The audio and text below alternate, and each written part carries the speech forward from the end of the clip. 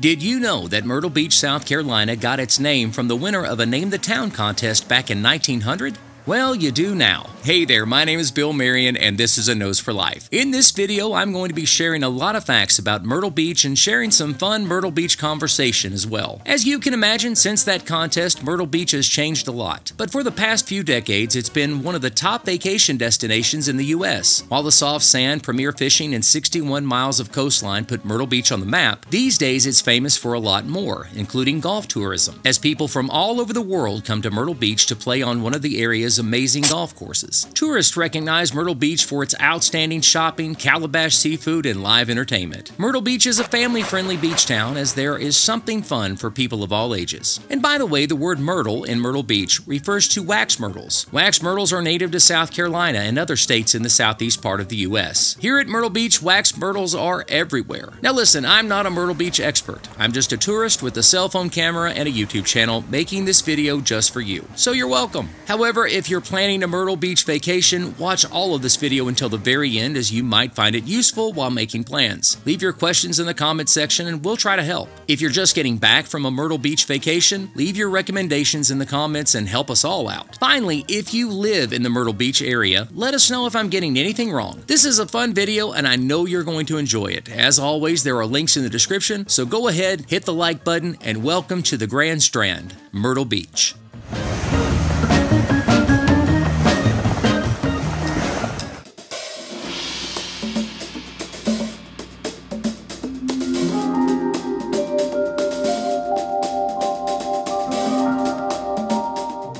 The first time I visited Myrtle Beach was with my parents when I was a kid. I vacationed here when I was in my 20s too. Carolyn and I visited Myrtle Beach the first year we were married, and later we brought our kids here, as Myrtle Beach has something to offer everyone in the family, especially if your family loves golf.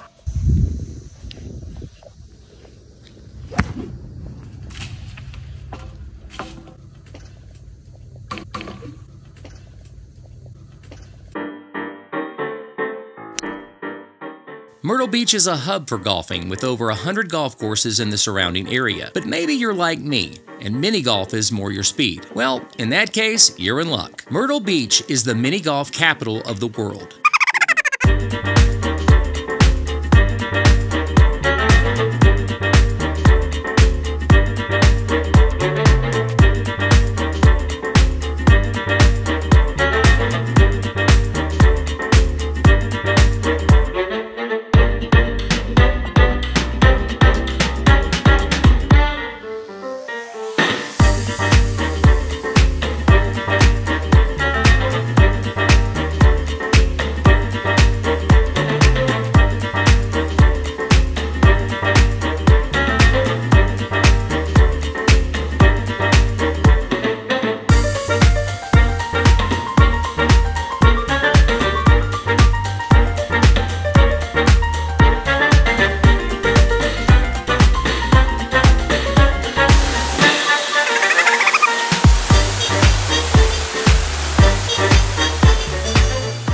There are more mini golf courses per square mile here than anywhere else in the universe. There are 50 mini golf courses at Myrtle Beach, and they're building more.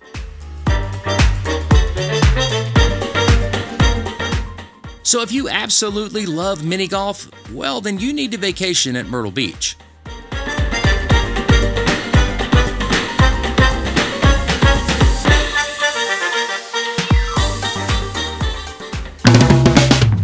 Now, if you've ever been to the ocean, you know that beach towns up and down both U.S. coastlines have beach accessory stores. Not to be outdone, Myrtle Beach has more than a few beach accessory stores from which to choose. There are so many beach accessory stores at Myrtle Beach that it's become a category of shopping all by itself.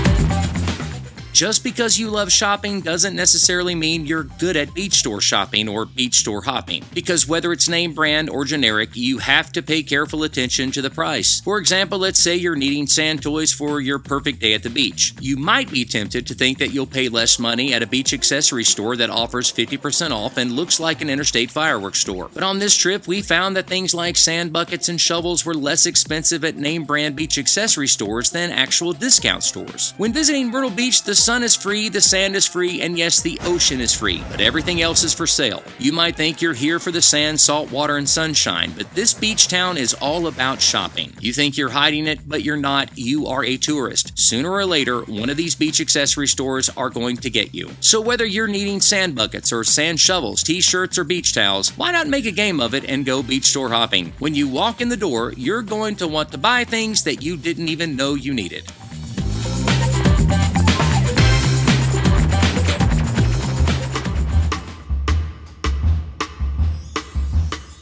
There are at least 425 hotels in the Myrtle Beach area, so that means there are plenty of options to fit your preferences and your vacation budget. On average, a room at Myrtle Beach will cost you about $200, but that's a little deceiving. I'm sure you already know the cost of lodging everywhere fluctuates, depending on what time of year you're making plans. And that's especially true when planning a vacation. Peak season, or when you're going to pay the most money for a room, begins in June and continues through August. The least expensive time to book a hotel room at Myrtle Beach and most other vacation destinations is in September. Historically, Myrtle Beach has offered the least expensive beach vacation on the Atlantic, and for the most part, that's still true. But if you haven't booked a beach vacation in a few years, since let's say before 2020, then you can expect some sticker shock, even at Myrtle Beach.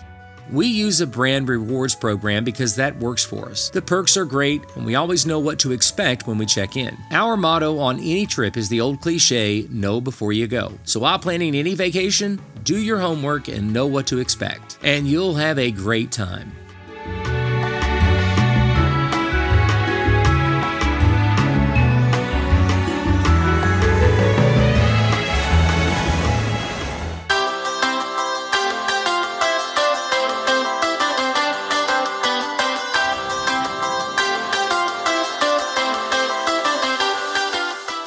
The very first state park in South Carolina was Myrtle Beach State Park. We thought about visiting this state park, and then we were like, nah, maybe next time. Instead, we checked out the boardwalk. Myrtle Beach's boardwalk is just over a mile long between two of the town's piers. It's different than the boardwalk of, let's say, Virginia Beach. Now, both boardwalks are nice, but the one here on Myrtle Beach feels intentionally retro, and it's very charming. We are here in April, so it's busy but not crowded, warm but not hot. I guess you could call it a perfect day for a walk on the boardwalk. Don't hate, you'll have your time. Seriously, we had a blast just walking the boardwalk. During peak season, it does get very hot and very crowded, but it's always fun. In a recent video, I said that I didn't like Ferris wheels, and let me clarify, I don't like riding Ferris wheels because, well, they're boring. But this Ferris wheel is so photogenic, and it seems like I've seen this Ferris wheel someplace else.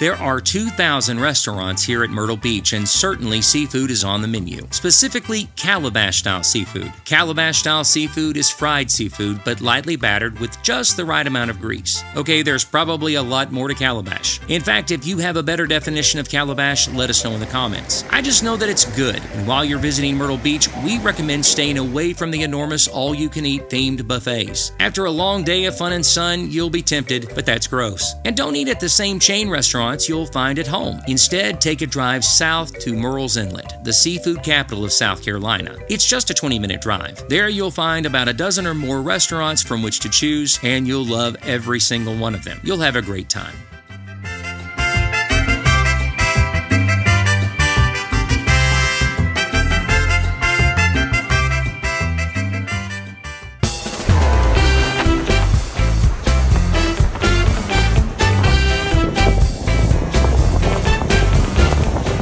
For several years, the Myrtle Beach marketing team has been calling Myrtle Beach the Grand Strand. Various Myrtle Beach websites, articles, journals, magazines, and even coupon books seem to be running with this nickname, saying that Myrtle Beach is popularly and even historically known as the Grand Strand. They state that the name was first used poetically in a local newspaper article back in 1949, and I'm sure that's true. After all, an older definition of the word strand refers to an area of land that borders a body of water. Now, in most places in the U.S., we call that a beach. Anyway, if you're planning a trip to Myrtle Beach anytime soon, trust me, you're going to see the Grand Strand used in Myrtle Beach ads again and again, as if it's as ancient as Blackbeard the pirate. Okay, look, I've been coming here since I was 5 years old, and this is the first time I've ever heard or seen Myrtle Beach referred to as the Grand Strand. The City of Myrtle Beach's website mentions that Myrtle Beach has been called Long Bay, Withers, and Newtown, but like me, they must have forgotten all about the Grand Strand, or the marketing team was swinging for the fences and got carried away with its world building, or they just made it up.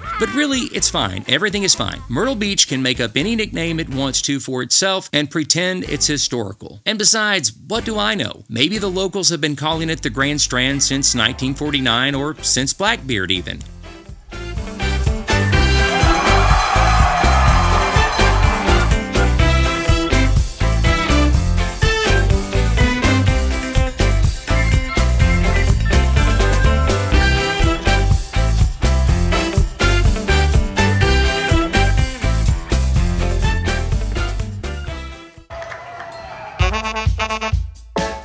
There are so many things to do here that I would have to dedicate my entire channel to Myrtle Beach to try and cover it all. This whole area is a vacation destination. And if you're not from this area, it's likely that you called this area Myrtle Beach, when we all know it's called the Grand Strand. Anyway, despite all the things you can do at Myrtle Beach, sometimes it's the simple things that are the most fun and provide the most lasting memories.